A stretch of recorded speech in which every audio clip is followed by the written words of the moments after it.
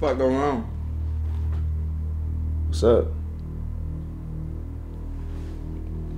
Can I have that juice? No, I kind of need that.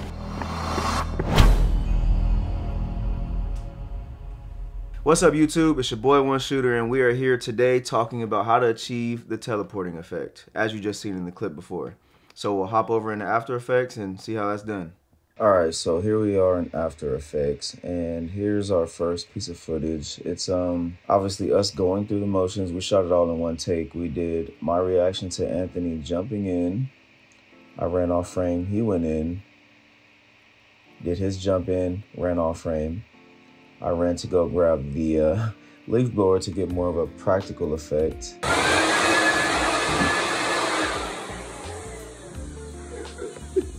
There it is.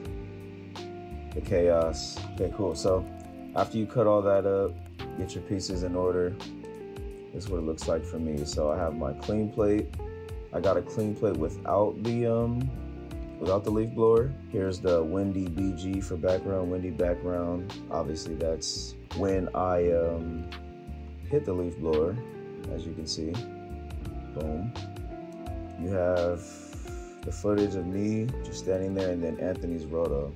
So when you split all those up, line them up. Boom. I rotoed and boom. As you can see, it's all right, but you can't even tell when it, get everything going. So, boom, first step. Well, first step was to roto Anthony, because as you can see, that's what it looked like without the roto. I'm here, and then boom, he just takes over. But once we roto him, there it is.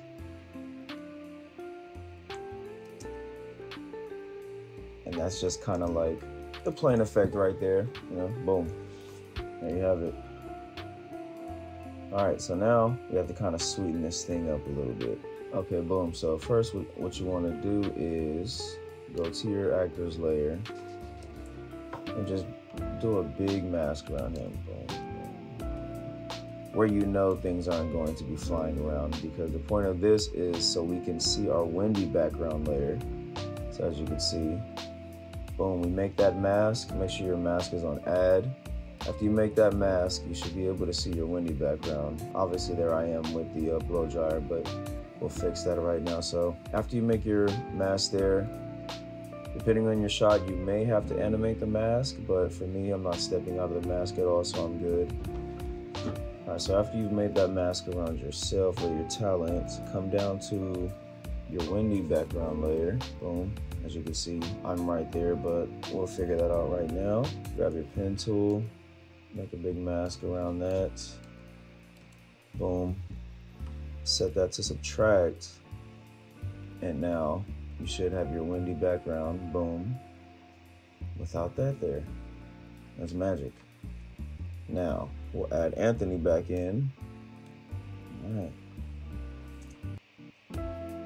There he is. So now we have to sweeten up the teleportation. The main point of this effect. All right, so you grab your roto layer right here. First, what I want to do is animate the scale of it. So we don't want to see him at first, obviously. We want him to pop into the frame. So toggle the stopwatch, add a keyframe, and set that first keyframe to 0. Go over maybe 3-4 frames. Set it back to 100. Boom, and now you can see what that's doing. I guess depending on what you're going for, that can work if you just add a little motion blur, but yeah. So we have that there. Now, what I like to do is add the puppet tool effect. So here we are, we'll just put some points down his body. Go back 1 frame, distort it.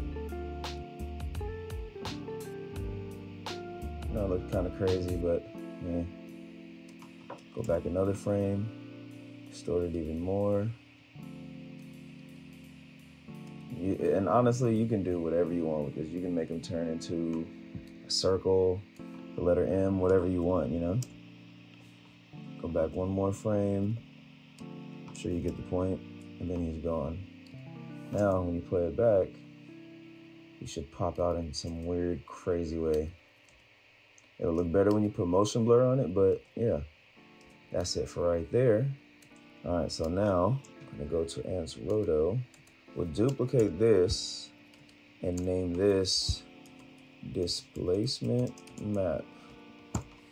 With this layer here, we'll put on Turbulent Displacement. There, okay, so we'll go to this layer. We'll solo him so we can really see what we're doing here. So what I'm gonna do is increase the complexity a bit, lower the size, and up the amounts until you get something that you like. You know, that looks like he's, I don't know, disintegrating away, kinda. Yeah, so we'll go there, boom, you see what it's doing with it. So we'll uncheck that, pre-compose this. We'll just leave that all the same. Boom, so now we have our pre-composed layer here, and you see what it's doing. But now it's just staying on Anthony. So what we'll do now is add an adjustment layer, call this Displacement. We'll add our displacement map onto there. I'll just trim this.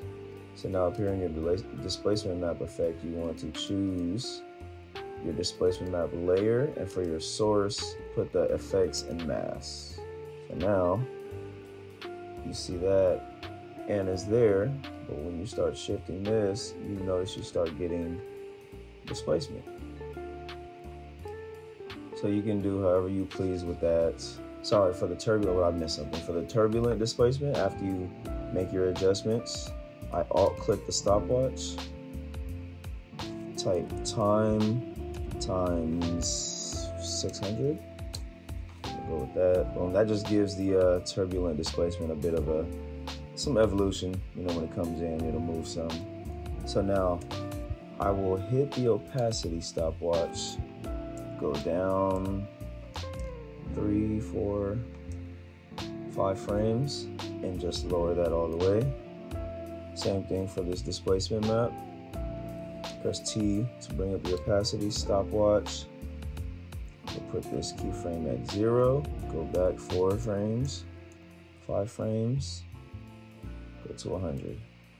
Looks like we got a little bit of something up here, so we'll go for the vertical, bring that back up. Just try not to displace it too much, you know. So bring that there. Boom. There's that. Would you look at that? So now if we add some motion blur to the roto layer, it may slow my computer down some, but hey. So yeah, you guys can tweak this whichever way you please. Add a little more onto it, maybe add some smoke or more displacement, but as you can see, effect gets it done. For the sake of this tutorial, you know, something quick. Yeah, I think I like that. Yeah, from there, just export this, go back to Premiere or whatever your editing software is, and yeah, go from there. Until next time, everybody.